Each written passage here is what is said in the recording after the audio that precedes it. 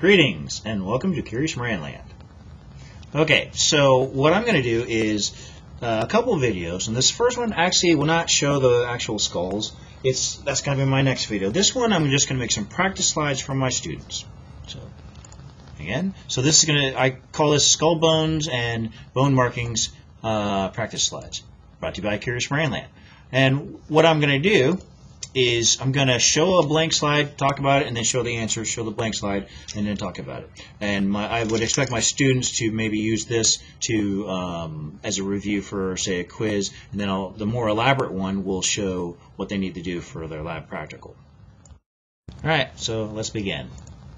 Now, what are we looking at? So we're looking at a superior view, and you can identify a bone here, a bone here, a bone here, and actually one here. So this would be your frontal bone, your parietal bones, and your occipital bone. You can also see a suture.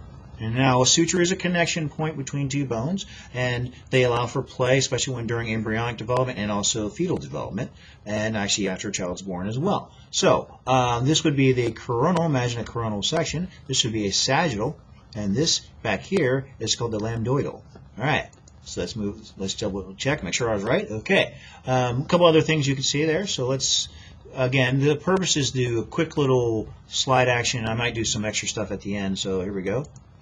All right, posterior view.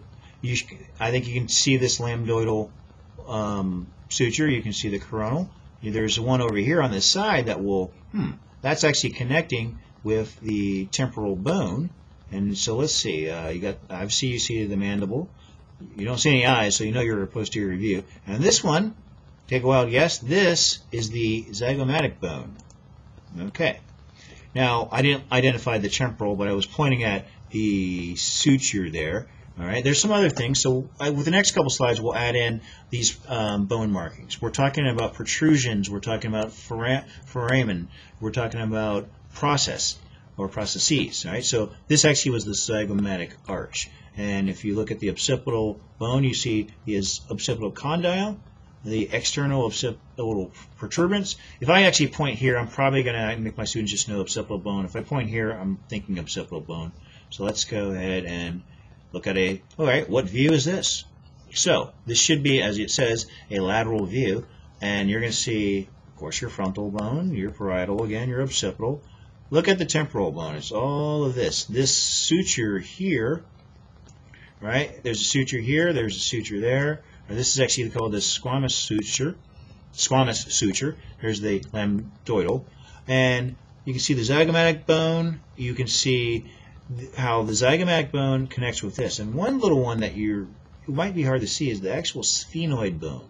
This is going to run all the way across. You're going to get several looks at the sphenoid bone. It's harder to see because the body of it is in the floor of the cranial cavity. So we need to do a transverse section and pull this top off and look at it superiorly or inferiorly to get an idea of the magnitude of the sphenoid bone.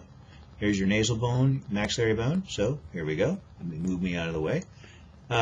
So I would mention the squamous suture. This part of the temporal bone is flat, like remember squamous cells.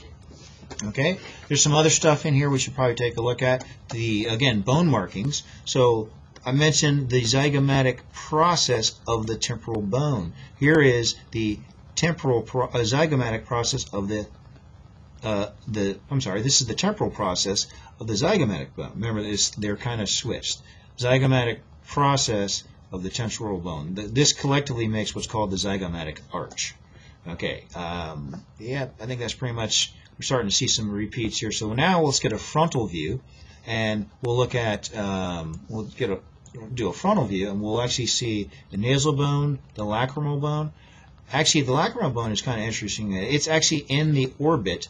The nasal bone, it goes nasal, lacrimal, and then, nasal, maxillary, and then lacrimal, and then ethmoid, which we haven't seen yet.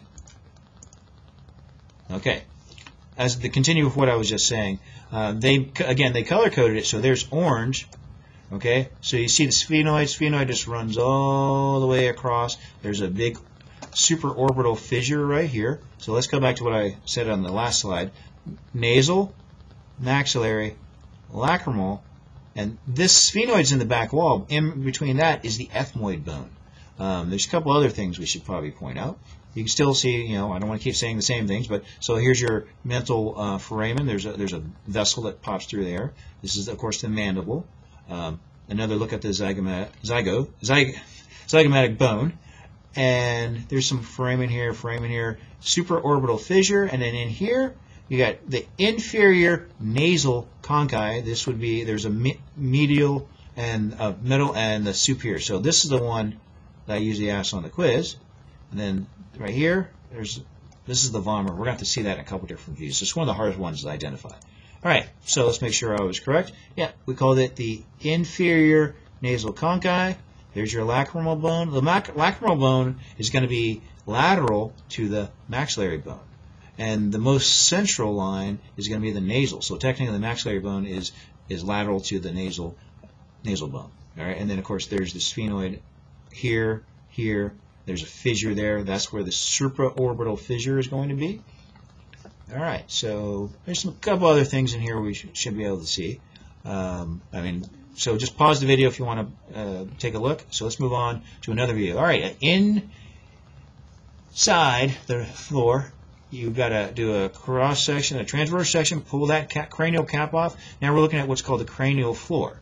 And you can see part of the ethmoid bone, but this right here is the cribriform plate. This is still frontal bone. There's your frontal sinus. This is the sphenoid with the selica turcica where your pituitary gland hides in. And there's some foramen there that we need to identify. So first, if it's in the sphenoid bone, it's going to be the foramen ovale. Down here, over here, the gap between the sphenoid bone and the temporal bone, or some other ones that you can look for, but down here, where the temporal bone articulates with the occipital bone should be the jugular foramen. And I always expect students to be able to see that. So you see the temporal bone, sphenoid, this is the parietal, this is the occipital. Obviously you can't see the, I said parietal, didn't I? I meant to say frontal. This is the frontal bone over here. Okay, let's make sure we've got everything. So I mentioned the ethmoid bone is the whole area, but if I'm pointing here, I'm usually pointing to the cribriform plate. Okay, so there again, there's the frontal bone, sphenoid, you can see all those. Anything else I didn't mention? Right, and I did mention the foramen ovale, follow that. That's again in the sphenoid bone, and see the jugular foramen. You notice the jugular foramen is closer to the foramen magnum, and that's one. And then you see where the temporal bone, it's actually opening. It's not, you'll see that there's a connection point there. All right, so let's see. Let's move on. The inferior view. All right. This should be, find the little spot where the temporal, or you should see the occipital condyle, foramen magnum again. Here's the Vomer, which I'm going to show you a close-up, a side view from a mid-sagittal view, and then pulling that part out. So here's your palatine bone, all right? And again, this is still the maxillary bone. I want to show the answers. So, all right, didn't mention the jugular foramen. And when you're on an inferior view, the jugular foramen is easier to see. It's by the occipital condyle of the occipital bone. But it's also really close to the spinous process of the temporal bone. Okay, so here's the Vomer. You would have to remove the mandible to actually see it from this view, but that's what we're looking at. I mentioned foramen ovale, so it should be right here. See this in the sphenoid bone.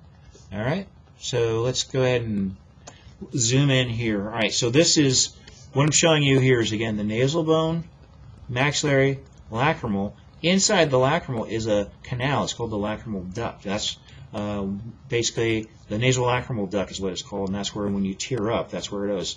You can see, we'll get into that later. So here's the zygomatic bone.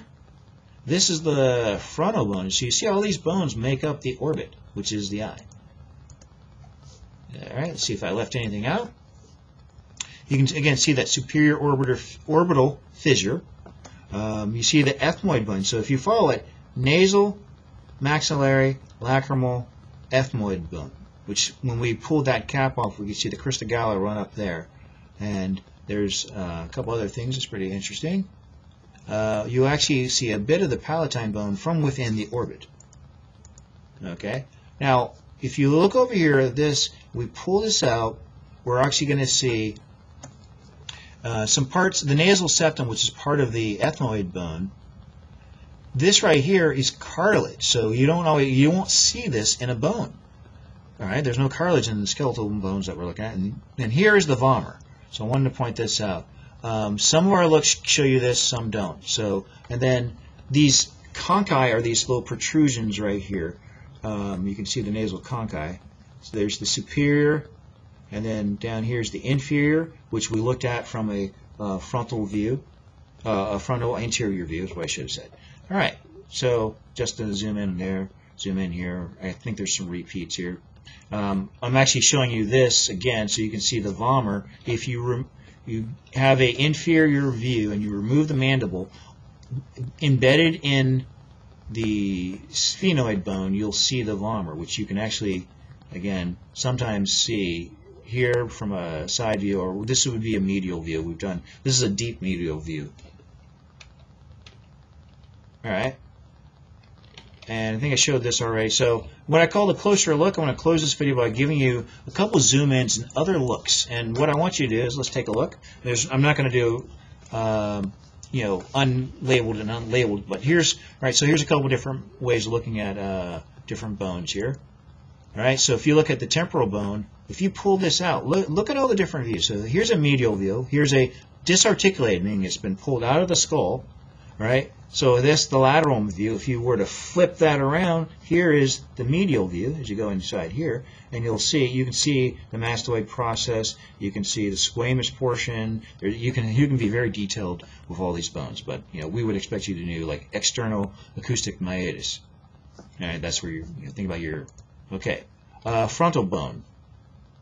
Notice when you look at the anterior view, this is a lateral view. This is a superior view. Again, an anterior view. So we're taking that skull.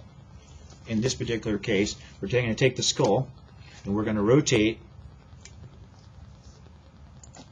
So we're taking the skull. And we looked at a frontal view. We're looking just at this bone. Pull the cap off. We're looking deep inside, and then we're kind of looking at the side there. All right. Now, really, for most of my students, if you want to stop the video now, go ahead. This is just added views. The earlier slides are ones you should study for the quiz. Okay. Here's the sphenoid. Again, there's the lateral view, inferior, superior view. I have it a couple times. Here's the septal bone. This is interesting. So here's a lateral view. You see it on the side. Inferior, you see it there. Look at the cranial floor. That means you remove that cap, and you look straight down, and you see the septal bone there. And some of these views are going to help out when we actually look at the actual skulls. So, all right, let's go ahead and make a little.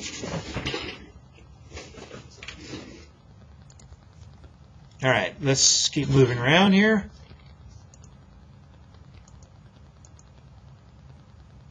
And I think that's pretty much it. Here's a good maxillary view. And just zoom in on the lacrimal bone. All right, so when you're looking at this, sorry, I had to turn the lights back on. So when you're looking at this video, pause as you're looking at it and say, look at the unlabeled ones. Do what you can. Then look at my narration, or you can mute it if you want to hear me. That's fine. All right, so that's pretty much it. And brought to you by Curious Moranland. The next video is going to go in, kind of repeat the same thing, but this time I'm going to be doing two things. I'm going to be showing you and using my probes and pointing out, like, for example, there's the supraorbital fissure, right? But I have to kind of do this at another location so you can actually see what's going on. All right. Thanks for watching.